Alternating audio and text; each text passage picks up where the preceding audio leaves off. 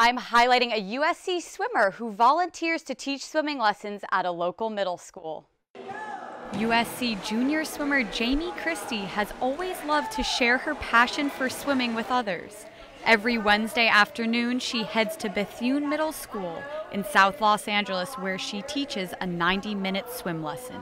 I used to teach swim lessons at my old club team, Dynamo. Might as well, try and relay some of my knowledge that I have back at home here, and it's worked out great. Jamie works with the kids on the proper techniques that they need for their strokes, but she says it is just as important to give them confidence in their abilities. She's pushing me more better to try harder. I'm just trying to make them better week by week, and to know that they feel like they understand what I'm trying to do for them really helps me keep going.